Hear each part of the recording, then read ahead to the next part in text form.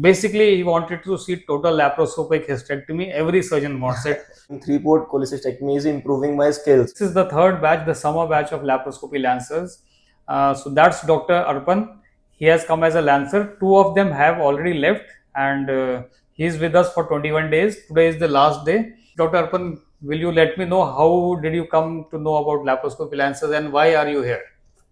Hello everybody, myself Dr. Arpan. Thank you for the introduction, sir. It's my pleasure to be at the laparoscopic lancers as a fellow. I came to know about laparoscopy lancer through YouTube. I was going through surgical videos, and I just got to know about your channel a year ago. Okay. So I've been following you from past year. Oh my God, you are following me for last 1 year. Yes, sir. Trolling me, yeah. So it has been great experience, great pleasure to see your videos. And it has been a great help for me being a resident. I've learned a lot from your videos. I've gone through all your steps. I have came to know about the complications, pre-op things and post-op, what we can do, all the instruments and the different setups.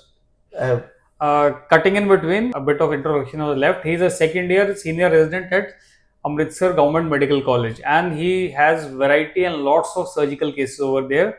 And that's good that he watched our videos and it helped him a bit. So, Dr. Arpan, please continue. Yes, sir. So after seeing your videos, I always try to implement them in my surgical skills, in my OT, to my patients. So I've started doing a bit of laparoscopic surgeries after going through your videos. That's so nice. So you are doing basic surgery like laparoscopic cholecystectomy. Yeah, I started doing lap choles, lap appendicectomies after watching your videos. That's the bread and butter of any fresh budding laparoscopic surgeon. And as we were discussing earlier, when I was operating and he was an observer over here. So what he was telling about the bipolar shearer that I'm using. So now he's using bipolar shearer in almost all of his cases. Any experience with that? Yes, sir. Initially, we used to do all the gallbladders, lap choles with the monopolar Maryland. And later, after seeing your videos, I bought a bipolar shearer for myself. Okay, that's and nice. I saw a major difference between both the instruments, the way we use it and the confidence we get with the bipolar shearer. So after using the bipolar shearer, the life has been very easy in the laparoscopic world. So I can use it bluntly. I can do the dissection very easily with it. Yeah, you can even do the dissection and the coagulation together. That's nice instrument. Handling the vessels with the bipolar shearer is a bit easier than the monopolar thing. Okay, that's so nice. And it's like you wanted to come here as an observer. Yes. So what was your main motto to come here? Was it gallbladder or was it something else? Basically, sir, I wanted to go through some advanced laparoscopy. So that was my main thing, and plus getting out in the world to see what the things are being done in the outer world. Yeah. So coming out of my shell. So yes, exactly. Coming out of shell. As earlier we were also in the medical college, we have a standard things that we follow. When I myself was in the Indian Navy, when I came out in the world of private practice, and I saw variety of things happening. So yes, you must also be fascinated with those things. Yes, sir, definitely. As far as this lap chole is concerned, we'll talk about laparoscopic cholecystectomy only. That's the major surgeries that is being done laparoscopically worldwide. Yes. And laparoscopically, the surgery is so nice surgery that, but if something goes wrong, like a CBD injury or a hepatic artery injury or a duodenal injury, that is devastating. So our main idea is to do safe, fast laparoscopy. And safe and fast laparoscopy, it's a very two opposite things. How can you be safe and how can you be fast?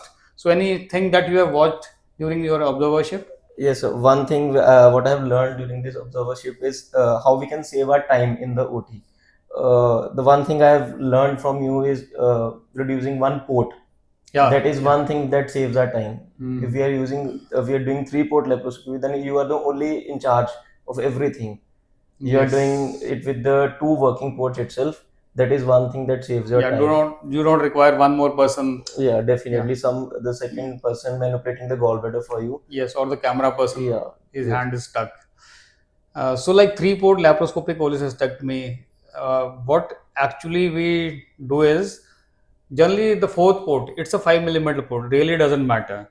So what I want to tell in 3-port laparoscopy is that it increases your skill Yes, sir, to operate. No? definitely, sir. So as you did a 3-port laparoscopic cholecystectomy, a complete one in one of our centers, how did you feel about when you were operating? Initially, sir, I was amused to say it, ki how 3-port Amused, yeah, amused is the word. Yeah, amused to say it. Yeah.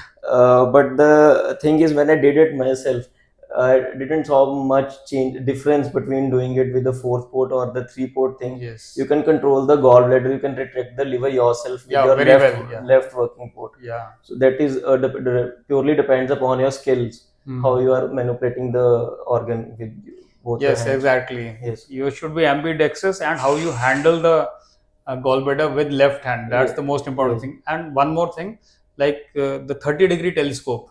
You must be seeing everybody telling about critical view of safety. Critical view of safety should be achieved.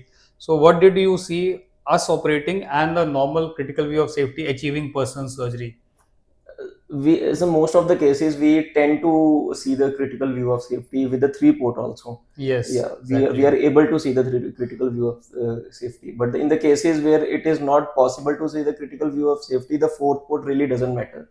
Then you can't see the critical view of safety with the 4th port also. It won't be helpful in this That's case. exactly. Now he's saying it right.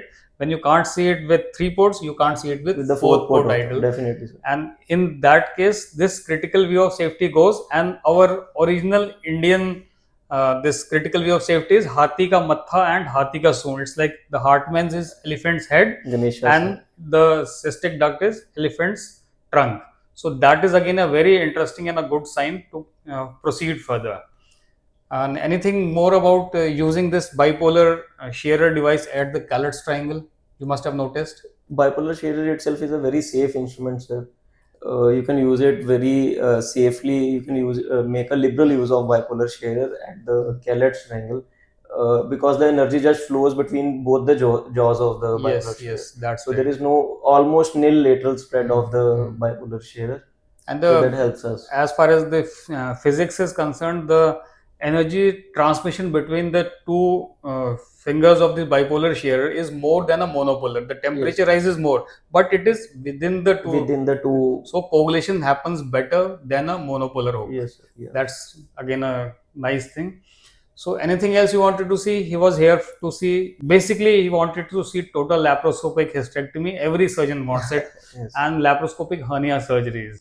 So he has witnessed around 12 total laparoscopic hysterectomies. Yes, sir, in last 3 weeks. Any difference that you have seen the videos of others and at laparoscopy lancers? Again, sir, the same thing, concept of 3-port surgery. So we have been doing TLH with the 3 ports, one camera port and 2 5mm working ports.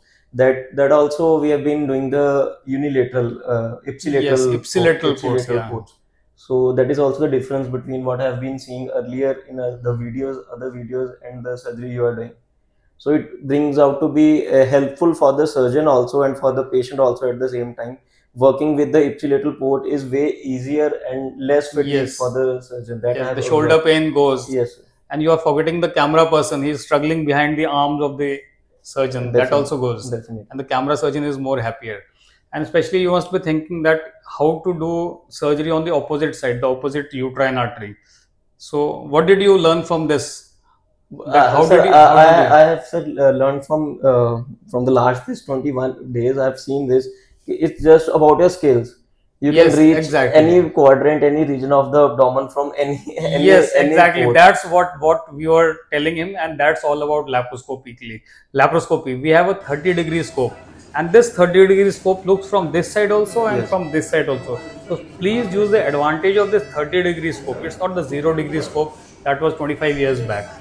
So that's what it is. And especially in laparoscopic hernia, like doing a TAPP bilateral from the ipsilateral ports. You must have watched that also. So did you feel any difficulty while we were operating or you were assisting us? So I feel it was way easier to do the bilateral thing from the ipsilateral port. You could reach your target organ or the target region very easily from the ipsilateral port. So working comes to be easy. Plus, if you are not getting fatigue during your surgery, then you automatically are giving your best. Yes, exactly. Ipsilateral port, no fatigue. He's rightly said. I think I missed on that. Without fatigue, no irritation, and all of the staff is better, and it is good for the patient also, obviously. we were talking about 3-port laparoscopy. So everybody says why 3-port, why 3-port. So what do you feel, this is this 3-port a 3-port surgery, or anything you have learned other than this 3-port thing while doing a 3-port surgery? Any advantage of this 3-port surgery? So the one thing I see in three-port surgery, doing three-port cholecystectomy is improving my skills. Doing a basic surgery like a gallbladder with a three-port improves my skills itself for the other advanced surgeries. Yes, exactly. So this is helpful in one. I can say it is helpful in this way that I can do a better surgery, better complicated surgery. That's true. And all the cases, most of the cases, not most, all were done under all the spinal cases that I anesthesia. have seen Under in- spinal anesthesia, the thing, and low pressure pneumoperitoneum. Yes. Normally, you must have seen pressures that we use are 8 to 10. So now Dr. Arpan will be going back to his alma mater from where he has come to GMCH Amritsar, and I hope he'll be adding the things, the skills that he have seen and learnt at Laparoscopy Lancers. So all the best to him. Thank you, sir. It was honor working with you. It was honor to work as a fellow with you. I learned a lot in last these 3 weeks.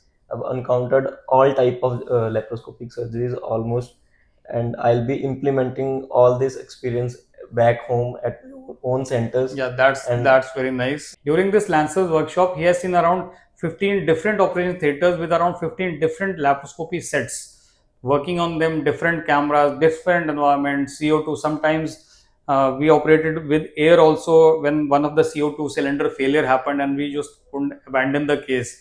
So what do you think about freelancing? Sir, being a upcoming surgeon, fresh surgeon, this is one of the experience working at different centers, different OT environment with the different OT team every time. Yes, and anesthetics also. Yeah, with the anesthetic also. So this is one of the experience, and I got to learn many new things of about the new OTs, different equipments. I've seen different kind of cameras, different instruments.